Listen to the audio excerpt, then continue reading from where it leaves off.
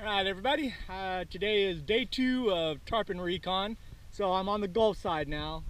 Basically got Key West over there. I'm hitting the last set of islands along the Gulf Backcountry all along. I'm going to hit these 4 here. Predominantly what I'm looking for is mullet. If the pilchards around, that's good, but primarily just the mullet. And then I'm going to go through and start hitting some of these connecting channels. Just taking a look for some rolling fish, checking these flats, looking for big deep bodies swimming around, and just see if I could find any discernible patterns. Outside of that, then I'll head to where the it dumps into the Gulf and those outlets. Just hang around there a little bit, take a look around. A lot of just spot checking stuff. I haven't been out here, what, 2 weeks now, and then we've already had a couple of storms passing through, big wind, so it always changes it up. As you can see, the water is still dusty. Usually it would be crystal clear, but it's just starting to settle. So this is the second semi-calm day of wind. First fairly nice day, so by tomorrow it should be crystal clear. The fish should come back in and everything will be back to normal again. So we're going to just check it out and see if it's worthwhile to come back right away. Most of these islands all have a backside where it's going to have a deep cut. And these are kinds of areas I'm just searching out, seeing what's hanging around. So you can see all the mullet. Schools and schools of mullet. This whole thing surrounding me. Drop anchor here real quick. Telltale signs. You can see the mullet mud, but if you watch you can see the ripples in the water being erratic, and then that's why you know that it's a school of mullet. And I was talking to a guy yesterday and he was saying, yeah, I was trying to chase the mullet, I just couldn't get them, they just stayed out of distance. And I was trying to explain to him that's the problem. You don't want to chase mullet. Chasing mullet is futile. What you want to do is set up and have them come to you, or just get to the point where you're very upwind and you drift them to them on your own without having to pedal, paddle, push, anything, because that'll just scare them off.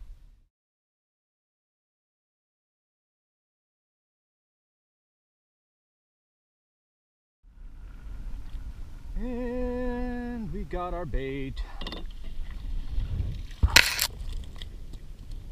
Mullet.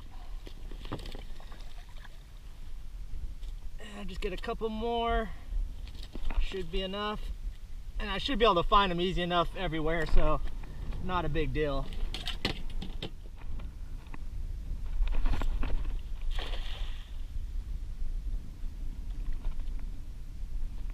And there we go.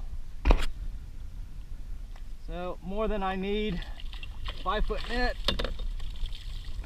Perfect. That's one big boy there. Bait tip. Right after you catch them, really pump that water in there. Just keep dumping and dumping and dumping. That initial part, they're going to be hyperventilating, all excited, using up a lot of oxygen. So you just want to make sure that initial shock period, they recover from it. And then after that, they'll settle down, and then you don't have to keep dumping as often. So all these green blue water is all the channels that cut through and attach all these islands. So these are the fish freeways. There's our bait setup. Got the Shimano thorium. Got my 8.5-foot noodle rod, 7-aught circle hooks, nice little mullet. Send that boy on his way.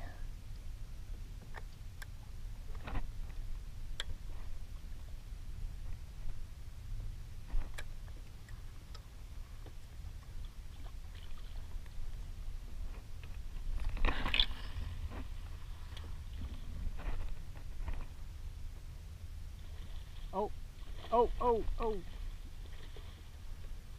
Dang it. Wrong species is getting them. I'll let them run with it. That was the end of that bait.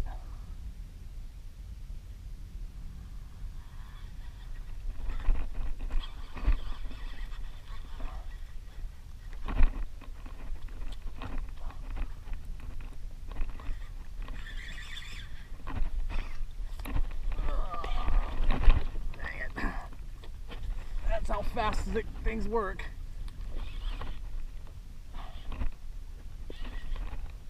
About 2 seconds. I'm gonna need more mullet if it's gonna go that fast.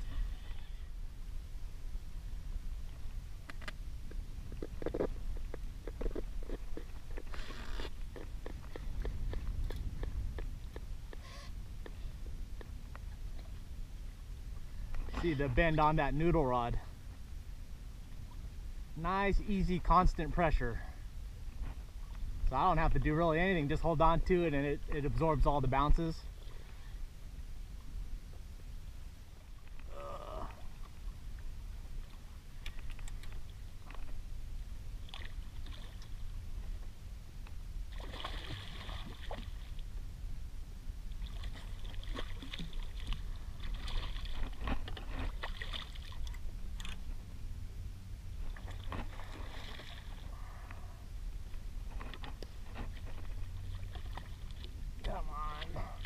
Never give up, do they?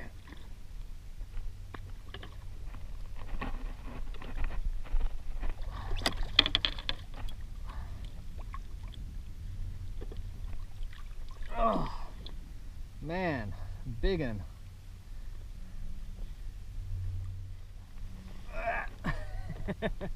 One mullet, one big damn jack.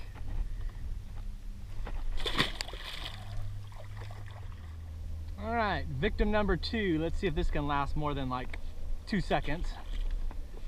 All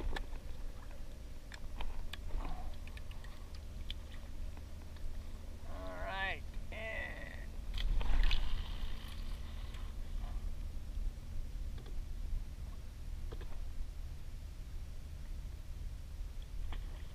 oh shit, and that was it.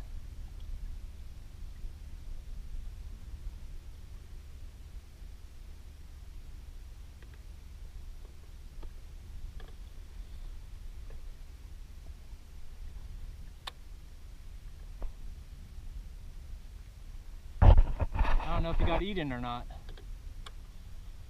Oh no, I think he's still swimming out there. Either that or hook came off. Oh no, they ate. No, he's still alive. Uh-oh. Not anymore. Oh shit.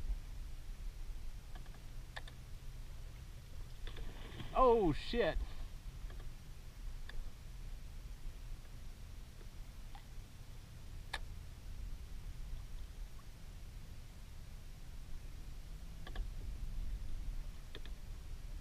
Oh no.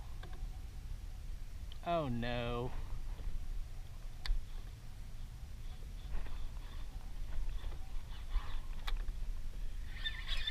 Oh no. Oh no. Oh no.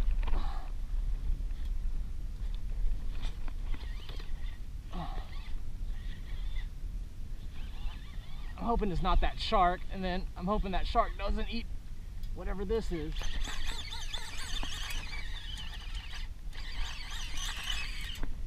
Oh no. I think we need to go follow it. Ugh.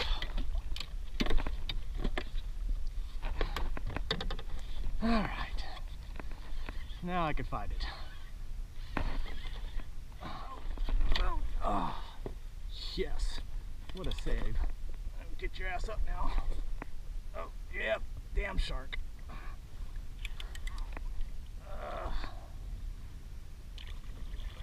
All right.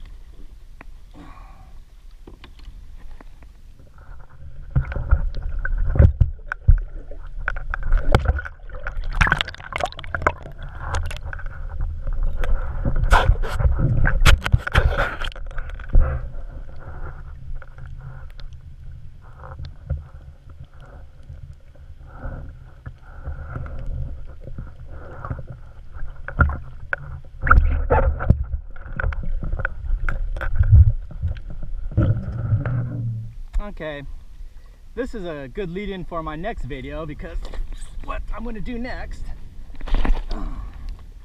is break them off. So how long does it take for a hook to come out or fall out or rust out of a fish's mouth in salt water? All right, we're free drifting, so let's see how long this one takes.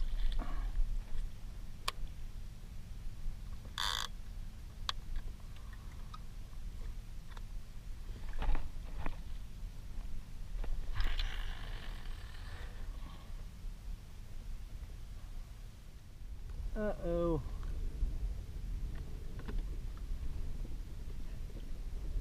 Mr. Bait's getting stalked by a big brown creature.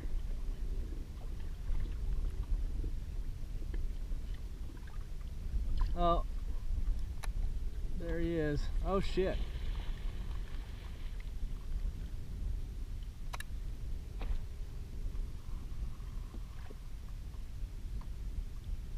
Uh-oh. That's not good. I think Mr. Brown Creature has got it.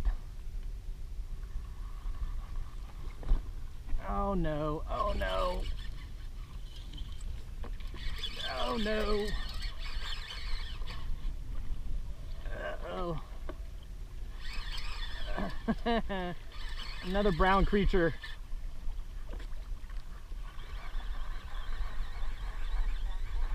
Oh, still on? Yeah. Uh-oh. What the hell?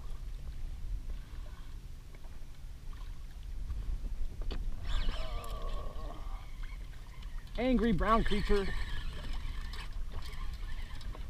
Very angry.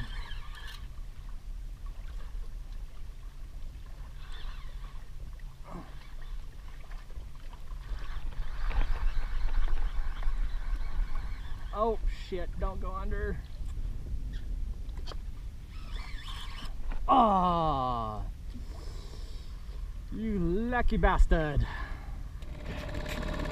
So I just realized after about a half an hour that I was missing my stakeout pole. Damn it. Baby be gone. And if I lost it out in the channel, it's halfway to Texas. So another $25 out of the hookers and cocaine fund.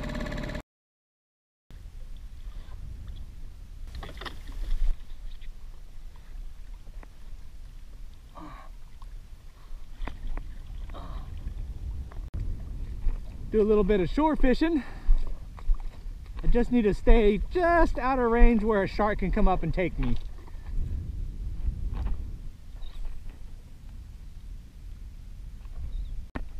Fish on. Oh, fish on. No, fish on.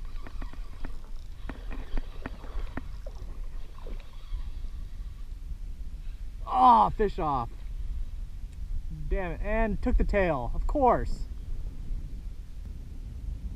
This is why the backcountry is my favorite place to come around. Especially if you come in the evening, everybody's gone. It's quiet. And when it's low like this, you can see everything, how it all lays out. Well, I'm gonna call it a day. I found out the bait's there. Half my spots had bait in it, so that makes it convenient. Didn't see any tarpon rolling whatsoever. But then again, it was the middle of the day. I need to go on either end, either early morning or real late at night generally, and just kind of shift my fishing times. But as long as I know that stuff is there, my access points are good, I think I'm good to go. You got to see how good of a bait live mullet is, so when it's here, stuff starts feeding. Give another day or two for this water to clean up. I might try some spots up the keys a bit. I have a few spots up there, so as they're migrating down this side, I might run into them a little earlier rather than waiting around.